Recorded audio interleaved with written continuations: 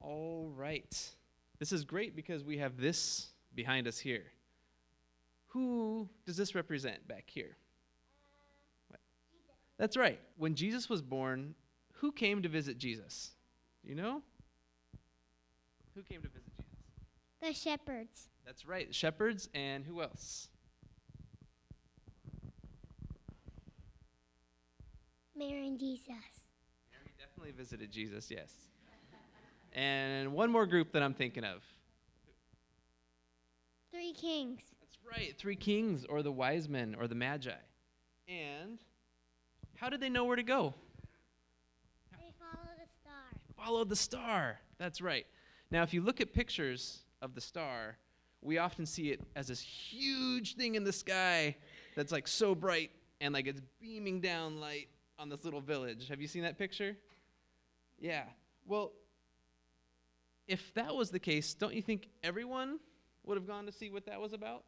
Like if there was a huge light out here shining down on a house, do you think you might like maybe go take a look what's going on there?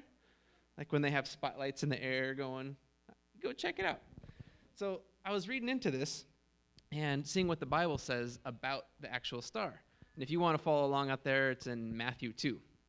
So the Bible says that the kings, they saw the star in the east, and then they went to go find it.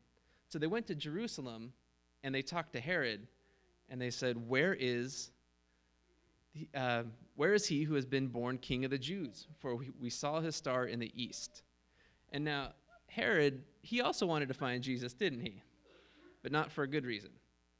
Which is why if the light was super bright and shining down on this house, Herod probably could have found him. So I'm not sure that picture is accurate.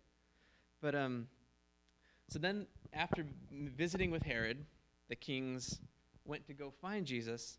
And how fast do you think they can move on camels? Do you think really fast? Slow. Pretty slow. And how fast can stars move in the sky? Do they move quick or do they move slow? Slow? That's right. Yeah. And which brings me to my point about it not being a spotlight is that the kings had to look carefully for a star.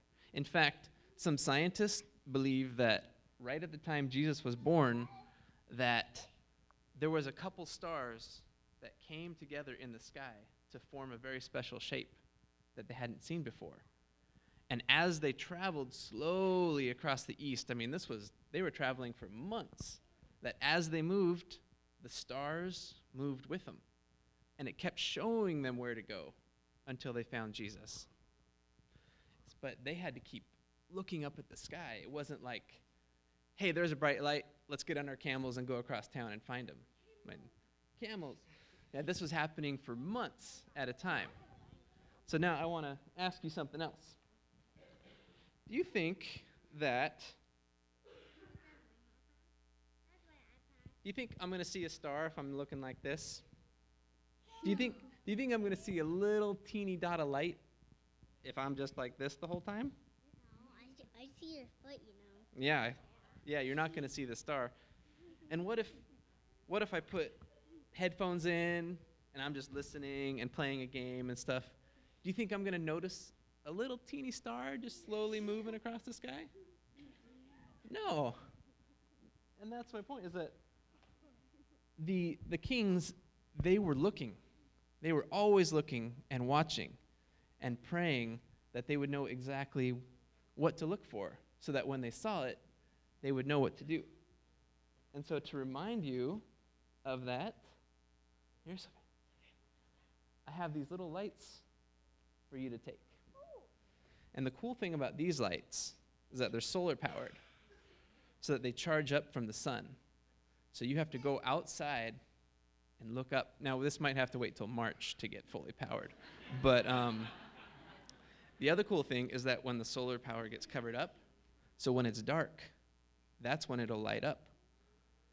And that's kind of like how it is with God. When you're here, you know, your batteries can charge up so that when it's dark and you're by yourself, that you always have that light with you. So go put this in your windowsill and let it charge up. And then when you need it at night, the light will come back on.